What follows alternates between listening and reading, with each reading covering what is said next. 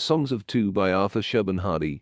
One last night I dreamed this dream, that I was dead, and as I slept, forgot of man and God, that other dreamless sleep of rest, I heard a footstep on the sod, as of one passing overhead, and lo, thou, dear, didst touch me on the breast, saying, "What shall I write against thy name, that men should see?"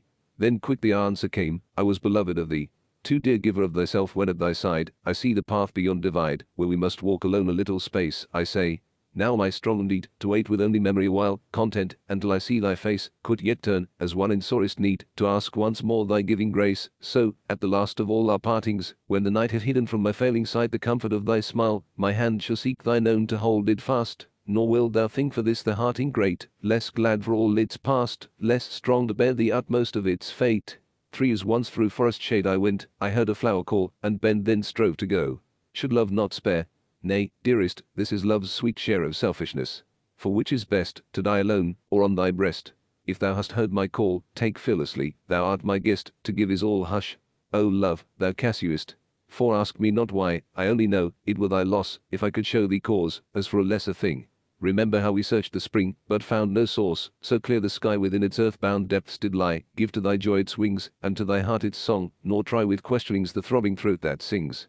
5 For in thy clear and steadfast eyes thine own self-wonder deepest lies, nor any words, that lips can teach, are sweeter than they wonder speech. And when thou gives them to me, through dawns of tenderness I see, as in the water sky, the sun of certainly appear. So, ask me why, for then thou knows, dear. 6 To give, is more than to receive, men say. But thou hast made them one.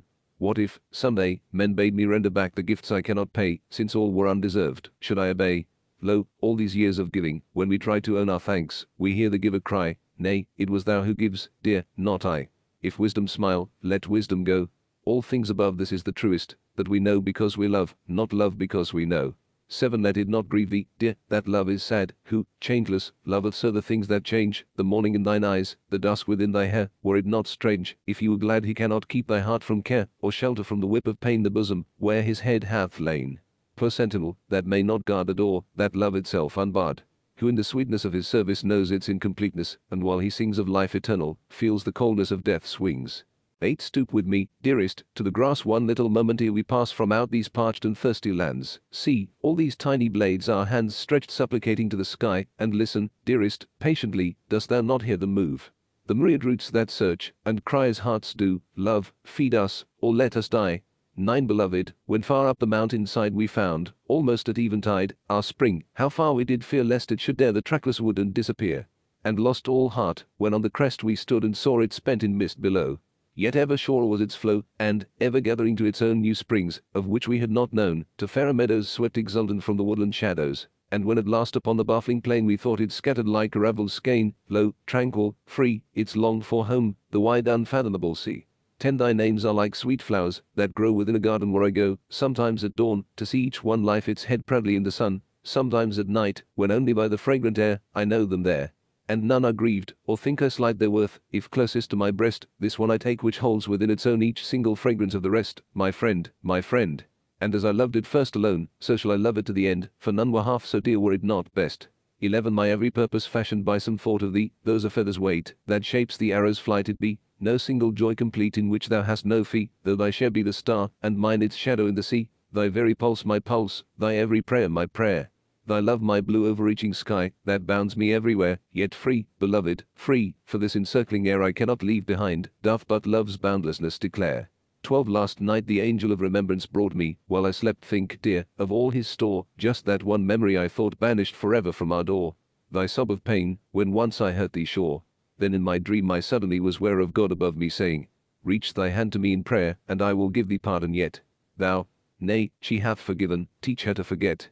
13 Love me not, dearest, for the smile, the tender greeting, or the while by which, unconscious of its road, my soul seeks thine in its abode, nor say I love thee of thine eyes, quote, for when death shuts them, where thy skies. But love me for my love, then am I safe from all surprise, and thou above the loss of all that dies. 14 Dear hands, forgiving hands, there is no speech so sure as thing. Lips falter with so much to tell, eyes fill with thoughts I scarce divine, but thy least touch soul understands. Dear giving, taking hands, there are no gifts so free as thine. One last gem from the heart of the mine, one last cup from the veins of the vine, from the rose to the wind one last sweet breath, then poverty and death.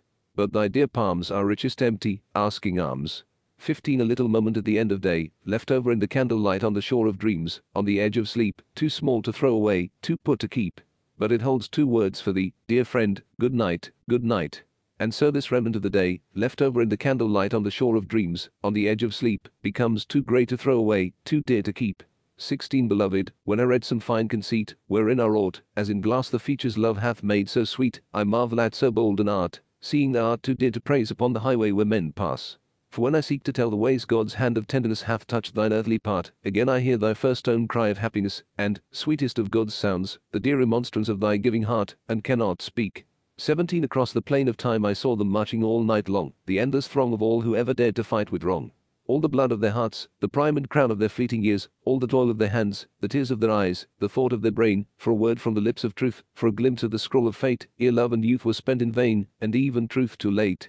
Oh, when the silence speaks, and the scroll unrolls to the eye of the soul, what will it be that shall pay the cost of the pain gone waste and the labor lost? And then, dear, waking, I saw you, and knew. 18 We thought when love at last should come, the rose would lose its thorn, and every lip but joys be dumb when love, sweet love, was born, that never 'tis should start to rise, no night over a calm morn, nor any guest of grief surprise, when love, sweet love, was born. And when he came, O heart of mine, and stood within our door, no joy our dreaming could divine, was missing from his store. The thorns shall wound our hearts again, but not the fear of yore, for all the guests of grief and pain shall serve him evermore. 19 Dost thou remember, dear, the day we met in those bare woods of May? Each had a secret unconfessed, each sound a promise, in each nest. Young wings a tremble for the air, how we joined hands, not knowing where the springs, that touch set free should find their sea. Speechless so sure we were to share the unknown good to be. 20 The woods are bare again. There are no secrets now, the buds are scar, no promises, this is the end. Ah, dearest, I have seen thee bend above thy flowers as one who knew the dying wood should bloom anew. Come, let us sleep, perchance God's countenance, like thine above thy flowers, smiles through the night upon us too. Thanks for watching the channel. If you liked the video, please hit the like button. If you haven't already, please consider subscribing. Or if you would like to support the channel, please visit the link in the description to visit our Patreon page. Like the pictures in the video. Visit the link in the description to see more. Thanks again for watching.